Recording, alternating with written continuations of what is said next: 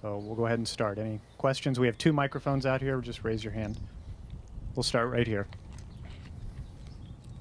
Karen Kraus from the New York Times. Ryan, how do you explain such a high reading? In your mind, what explanation do you have? You know, the most honest answer I could give you is that I'm 100% certain it's never entered my system. I can only speak for what happened up until the time that the sample went missing.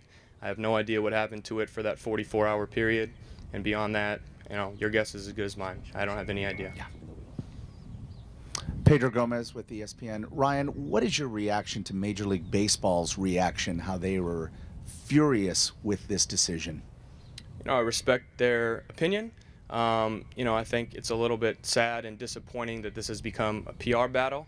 You know, I have tried to respect the confidentiality of the process, but again, I certainly respect their position and their opinion. I'm Lisa Kennel with the Milwaukee Journal-Sentinel. Your fans, as you said, have been incredibly supportive throughout this entire process. How important is that to you? It's extremely important. You know, as I stated earlier, this is, you know, by far the most challenging thing I've ever faced in my life. The most difficult time in my life, and having the support of my fans has truly meant the world to me. Having the support of my teammates has truly meant the world to me. And, you know, I'm not so sure I would have got through this thing without their support, so I'm very appreciative. Ryan, Dario Melendez, WISN 12 Milwaukee. Who was the collector, and was he employed by the team? Again, because of potential ongoing litigation, I'm not allowed to get into any of that stuff. Ryan Lansdale from WTMJ TV. When you found out that you won the appeal, how did you react? Because obviously there was a chance that it was going to go the other way and you were going to get suspended. You didn't know. You know, throughout this process, I've tried to remain optimistic. I've tried to remain positive. And at the end of the day, I knew that the truth was on our side. So I truly believed that I was going to win, but it was certainly a big relief. I was definitely very pleased with the verdict. And like I said, I'm excited to be back here and, you know, step foot on a baseball field. Ryan, because this was supposed to be confidential, what have you guys done to explore the leak? What are you doing, and will this be resolved? Will the person who leaked it be found and punished? I certainly hope so. Do we have some idea how this could have occurred? Yes, but we don't know anything with any type of certainty, so I think commenting further than that wouldn't be fair for me. Paula Bovin of the Arizona Republic. You mentioned you talked to biochemists about it, possibly the motivation, and if they were motivated, it could be easily done. Have you had a chance to sort of dwell on that? And did you get preoccupied by trying to figure it all out? Yeah, absolutely. I mean, I've lived this nightmare every day for the last 4 months, you know, and there's been a million possibilities that have ran through my head. Ultimately, the scariest thing is that it was missing for a prolonged period of time. We have no idea what did happen to it, what could have happened to it, and it's a scary thought, without a doubt. Ryan, Adam McCalvey, MLB.com. Can you tell us more detail about when you found out about your successful appeal, and how much longer you'll think about legal action, and how long you think this will follow you? You know, I'm not dumb enough to pretend like this is going to go away. I recognize that this is going to be a challenge that, you know, I'll have to face for a while. I found out yesterday. You know, I don't remember the exact time, but, you know, sometime in the middle of the day yesterday, so it was recent. Reg, Scott Miller, CBSSports.com. On one hand, obviously you beat the charge, you're vindicated. On the other hand, based on, especially on MLB's strong reaction, how difficult do you think it will be to get your, what was a squeaky clean image and a good name, how difficult will it be to get that all the way back? And can you? Yes, I certainly hope so. I recognize that it's not going to be easy. It's going to be a challenge. You know, at the end of the day, as players, we're held to a standard, again, of 100% perfection regarding this program. Everybody else should be held to that same standard. Major League Baseball has agreed with the process that's in place, the program that's in place. Ultimately, we were able to prove my innocence, and I was exonerated. Ryan, Jerry Krausen from ESPN. You referred to this as a nightmare, I guess. Could you just sort of shed some insight into that for people, what it's like as a public professional athlete to go through this and have people, what it's been like the last couple months? Yeah, you know, I have always taken tremendous pride in my image, in my reputation, in being a role model and handling myself the right way, and doing things the right way. and all of that's been called into question by this situation. And when you know that you're innocent of something, it's an extremely difficult thing to have to prove that when you're in a process where you're 100% guilty until proven innocent. But without a doubt, this is the biggest challenge I've ever faced in my life. Everywhere I went, people wanted to know what was going on. Everybody was asking questions, and that's not going to go away overnight. I recognize that, but the goal for me is, like I said earlier, to be able to move on, to be able to be with my teammates and be able to enjoy baseball again. Ryan, Tim Van Born, WITI in Milwaukee.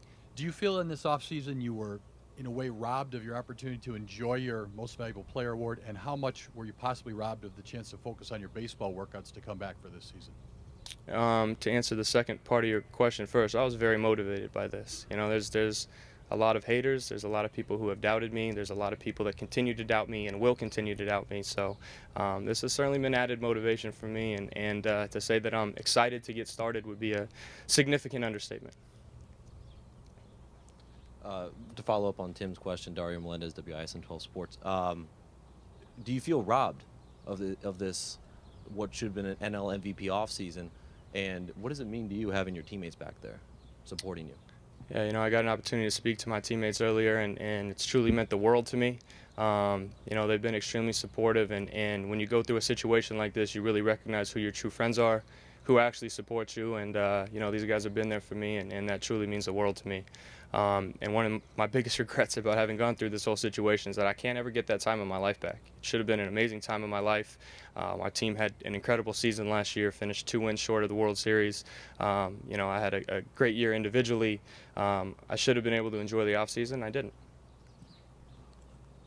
Hey, Ron. Bob Nightingale, USA Today. A lot of people, of you winning the appeal, now say the drug testing program might be flawed. Do you believe it's flawed, and what ways could there be to correct it? Bob, I think I can only answer for myself, and I think the program, in the way that it was applied to me, was absolutely fatally flawed. Beyond that, I can't speak for the way that it's been applied to anybody else. I feel like I've certainly been frustrated by the whole process. I feel like it's been unjust and unfair. Beyond that, whether there are changes to be made or not, I think remains to be seen, but I think that's a distinct possibility, yes.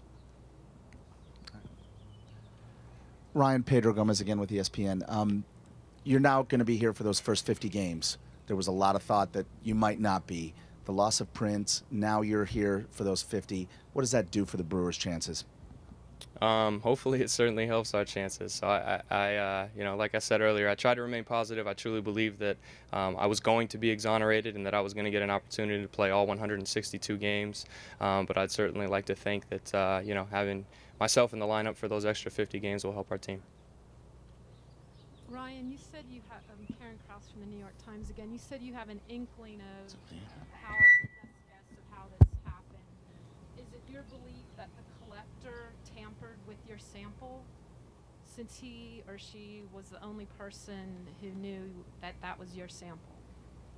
Again, I honestly don't know what happened to it for that 44-hour period. There are a lot of different things that could have possibly happened. There are a lot of things that we've heard about the collection process, the collector, and some other people involved in the process that have certainly been concerning to us. But beyond that, as I've dealt with this situation, I know what it's like to be wrongly accused of something, and for me to wrongly accuse somebody else of something wouldn't help anybody. Okay, we're going to go with just one or two more here, okay? Ryan, Anthony Witrato, Sporting News. What are your thoughts, and does it bother you that MLB came out and said you won only on a technicality, and that this may not clear you in the eyes of some fans, maybe some people even in the game? What's really sad and disappointing to me is that the players have agreed to this system, Major League Baseball's agreed to this system, everybody else who's a part of this process has agreed to this system, and ultimately the system decided that I was innocent and I've been exonerated. And beyond that, their opinion is their opinion, and like I said earlier, I certainly respect where they're coming from, but respectfully disagree. Lance Allen again. Ryan, did you ever think to yourself, why me? And just with the whole process or whatever, has this changed you with what you've been through? I think everything that we deal with in life changes us in some way. There's no doubt that having been through this experience has made me put life in perspective, truly appreciate everything that I have, recognize that everything can truly be taken from me at any moment. You know, everything I've lived for, the way that I've lived my life, the morals, virtues, values that I've lived my life by have all been called into question by this experience, and it's certainly made me reflect on my life, reflect on everything I have going on, and appreciate how fortunate I am to be in this position.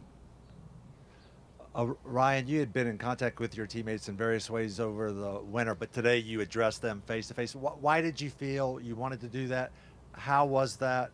How emotional was that for you? Yeah, no, it was definitely very emotional. I think the support that they've shown me is something I can't ever thank them for enough. As I said earlier, when you go through a situation like this, where everything you've ever worked for is called into question, you truly see who your true friends are, you see who actually believes in you, you see who truly supports you, and every one of these guys have been there for me. So having an opportunity to just thank them for that, you know, it was definitely an emotional moment for me. Thanks, Ryan. Any following closing comments? Yeah, I mean, I guess the simple truth is that I'm innocent. I've maintained my innocence from day one, and ultimately I was proven to be innocent. And beyond that, you know, I truly appreciate everybody's support, and thank you guys for being here today. Thanks, everyone.